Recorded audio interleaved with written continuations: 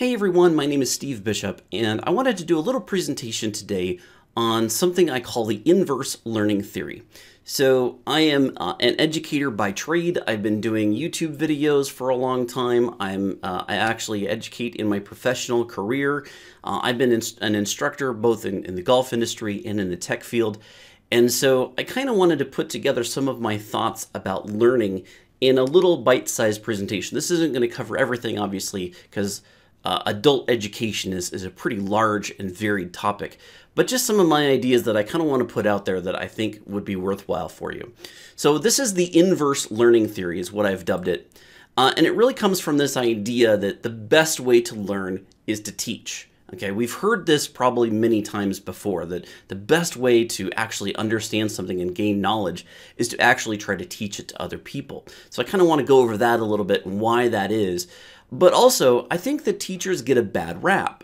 Quite often, you'll hear the colloquialism that, those that can't do teach. I don't think that that's quite fair. I just think that the motivations are a little different. Somebody who is consistently seeking knowledge and seeking understanding of things, that's what I typically find in the teachers that I encounter, in the instructors that I encounter, is a desire to not stay with one particular field, but to continue learning maybe other things or tangential things about something. Things become very interesting to us, so we don't spend as much time actually perfecting a particular craft. Instead, what we like to do is learn about other crafts that kind of become more jumping points. Now, if we wanted to, I think most instructors could easily go in and start to get, deep dive into certain subjects and be able to perform just as well as anybody else. It's just that the motivations are a little bit different. So I think that there's a little bit of a misnomer there in that term that, those that can't do teach. So, learning styles. Let's talk about learning styles right now. It's been pretty well known and established out there for quite some time that individuals have a variety of different learning styles, and sometimes these are mapped out in different ways. But typically, there are three that I really want to hammer home on. So you are typically made up of three different learning styles. These are the primary learning styles that I'm going to talk about. There's the visual, which means you like to see things, right? You like to have some sort of visualization, like what we see on the screen right now, right? I have a visual representation of what it is that I'm talking about. Then there's the auditory. There's the actual discussion, the learning through talking, okay? Learning through hearing, more specifically. And then also there's the kinesthetic. That's the actual doing. That's taking what it is that I may be presenting to you in this video and then actually going out in the real world and doing it and experimenting with it and kind of getting your hands dirty, getting your hands involved in that thing. Now, some of you may be asking, well, what about reading and writing? Where does that fit into this graph? And the actual answer to that is auditory. If you start thinking about it, if you are trying to write something or you try to read something, you're actually having this internal voice, right? You have an internal voice going on, an internal dialogue. That's actual auditory, right? You're thinking of some sort of kind of inner voice. So I typically pair up reading, writing, and auditory as kind of the same skill set, the same type of learning. Now, these three major learning styles, visual, auditory, and kinesthetic, really make up the trifecta of knowledge, right? Being able to understand something in its visual components, its auditory components, and its kinesthetic components really kind of envelops that idea of knowledge, right? That everything that you understand, you can represent it in visual imagery, you can talk about it, you can do it, and then once you have mastered all of those different ways, that becomes knowledge. Now, I want to take just a moment here to talk kind of a sidebar here about there's a lot of studies regarding this and, trying to determine, do people actually have learning styles? Is there actually one that's better for any particular group of people? That sort of thing. And most of that information actually comes out to be inconclusive. And I think that's primarily because we are made up of all of these learning styles. Unless there's some sort of physical limitation, like, if you can't see, maybe it's a little bit more difficult, obviously, for you to learn through visuals. Or if you're hard of hearing, then maybe you're not as strong on auditory. But the bottom line is these are the typical ways that we actually learn, and we should be learning through all three of them. If we tried to learn through just one of those modalities, then we don't really gain the knowledge. You have to have all three in order to gain that knowledge. So there may be an easier way to get in. There may be, maybe I'm a visual learner, so if things are presented to me by video, I see them and understand them a little bit better, a little bit more clearly than if somebody is just saying, here's an exercise, go do it. Or maybe you're completely different. Maybe you don't like these videos very much. You just want to get some sort of exercise to go do, and you'll figure it out as you go along. You have a primary learning style. One of these ways is typically much stronger for you to gain entry into a subject, but it is not the core of your understanding. You have to get all three modalities in order to fully have that knowledge. And that's where I think a lot of the studies kind of fall. They kind of fail to capture this. It's an all-inclusive thing. It's not one or the other. Okay, you're this big ball of knowledge now, right? You've got this visual representation, auditory, and kinesthetic understanding of whatever that concept is. And now you encounter someone else, okay, who they themselves also have these same modalities. They have the same visual, auditory, and kinesthetic in order to make up what they know. So why is it that we can actually, the transition of our understanding, our knowledge to somebody else helps us in our understanding? What is that thing? Well, it's because when you are doing the teaching, you have to engage in the same set of learning styles, but you have to kind of invert the flow, right? I have to take this thing that I understand, and maybe I'm an auditory learner, but now I'm encountering someone who is a visual learner, so I have to create some sort of material, some sort of representation that will reach out to that visual learner, or the kinesthetic learner, or maybe I'm a visual learner and they're an auditory learner, so I have to learn how to talk about something in an effective way.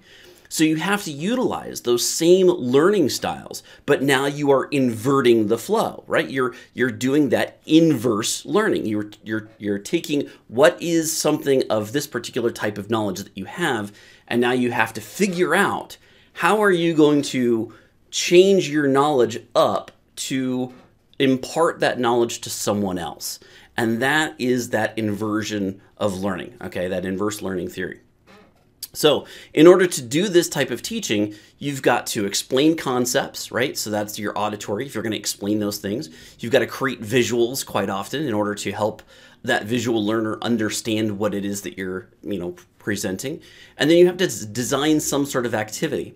And if you don't do all three of these things, chances are not as good that they are going to understand it. You have to try to present all three modalities to the individual so that they can gain a complete understanding of that thing beyond just their primary learning style. So you may discover that you glob onto teachers. If you are a visual learner, you tend to glob onto teachers who do a lot of great visual representation. That's great, but then once you leave the classroom, that understanding can typically fade if you don't have some of those more stressful learning styles also being performed, right? If I don't do it, I may be a visual learner, but I'm a kinesthetic stress. I don't like to do things, but until I actually do it, I won't really fully understand it. I have to do that. I have to engage in the performance of the thing in order to actually fully get that knowledge, okay? So that's why I'm saying we have to encompass all three modalities to truly gain the knowledge,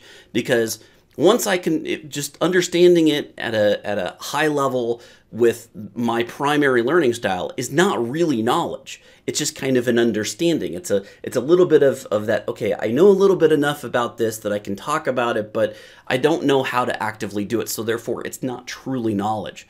That's the type of thing that we have to make sure we're getting beyond when we are teaching, that we are explaining the whole thing and providing enough material and enough instruction to the other person that all three of their modalities can be enacted in order for them to also gain the same knowledge that you do. And because you are having to think about things in that way, you are forcefully, once again, engaging all three of those parts of your brain, that are all those parts of your brains that helps you get those learning styles out. How would I, as a visual learner, create an activity for someone else to do if I am not myself a kinesthetic learner? I have to figure that out, and then I have to put together something, some sort of presentation perhaps, or some sort of code example or demo, and that's going to force me to actually actively myself get engaged in a learning style that may not necessarily be my primary learning style. So all of that, I think that hopefully shapes your understanding of why I believe teaching is one of the most effective ways of solidifying your knowledge, is because you have to re-engage all of those learning styles in order to transfer that knowledge to somebody else. Now, going beyond that, I also really, you'll find that the number 3 is a lot of what is useful out there. So I like to think of group learning in pairs of 2 or 3. 3 is really the ideal number, but you can have 2 if you really need to. And the learning, okay, the learning process alone will take longer, right? If you only do it yourself. So if you are just learning all by yourself, you're just, trying to read through the documentation, watching YouTube videos all by yourself, nobody else, it's going to take you a lot longer for you to understand that information.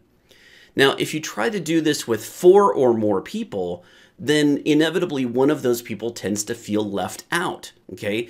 Either that person already understands the concept, they don't feel like they need to participate in the group activity, or maybe they're the complete opposite. Maybe they're afraid to reveal that they don't understand because, hey, there's this great discussion going on between 2 or 3 people, and I can't really participate in it because I don't really understand, but I don't want to appear dumb. So sometimes you'll get the exact opposite effect of somebody understanding that they don't understand and they don't want to reveal that. And then another very common scenario is that they just simply get distracted. That fourth person, they have something come up, they decide to go check out their Twitter feed or Facebook feed or something, or they gotta go to the restroom or whatever it is, and they become distracted and they just think, when I come back, well, they'll tell me, or I'll pick up on it when I come back. And that distracted level, that lack of engagement by that extra party, typically does not facilitate a good learning environment. So really, I have found 2 to 3. 3 is the ideal number, but if you can only do 2, then that's fine. The other thing that this does is because you are working with somebody else, you typically tend to engage with that person to understand, to confirm your level of understanding, right? And you can do it immediately. You don't have to wait until the end of a presentation to raise your hand and ask questions that you probably forgot about 15 minutes into the lecture, right? You can actually, if you're trying to go through it, you can turn to your partners and say, hey, I didn't quite understand that thing that he was talking about, or I didn't quite understand the activity. Can you explain it to me?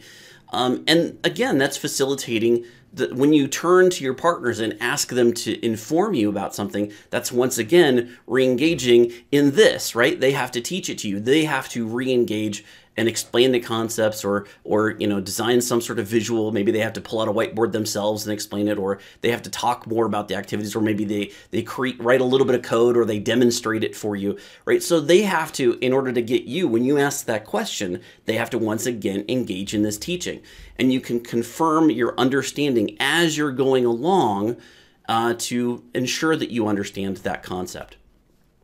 This also helps with the cross-pollination of skills. So I may not understand some sort of tangential subject, right? I may not quite understand. Maybe I'm trying to learn about functional programming, and all of a sudden tuples comes up, and I don't understand what tuples means, but somebody else already does. And so they can explain tuples to me, even though that may not actually be a part of the immediate curriculum or the immediate topic, but it helps me understand a larger set of circumstances around that concept because somebody else is familiar with it. So that cross-pollination of skills, the cross-understanding that can happen simply because you are in a group of 3 people, that can really bring a lot of minds together on something. And then the last thing is, I really believe that working as a group will help to reduce the feeling of that imposter syndrome. Because if you're just learning, excuse me, if you're just learning on your own, then you don't really know if you know the right things, right? You think you may have an understanding, but until you get confirmation, you're going to feel like you might not know enough. But if you are able to have a group discussion and continue that confirmation of understanding, you're going to feel much more confident in your level of understanding. And then you're not going to feel like you're an imposter when you get into some other group. You don't feel like you have to hide how much you know in case they think that you don't know enough, because you've already had that discussion. You've already openly admitted to others how little or how much you understand. So I really believe in group learning along with this inverse learning theory to really help establish that knowledge, that solidification of knowledge. That doesn't mean you can't learn on your own, and it doesn't mean you can't learn as a group of 4 or more. It's just that I think that you start to get to a level of diminished returns, right? Okay, so just to recap here, learn using all 3 modalities, right? Learn using auditory, visual, and kinesthetic modalities. That's the only way that you can truly gain knowledge. And then by all means, teach, and try to think about how you're going to reach out to all 3 of the modalities of somebody else, right? You've got to create those curriculum, if you will, for those other people, okay? That you don't know what their modality is. You might be able to identify it, but you still need to try to engage them in all 3 so that they can gain a full understanding.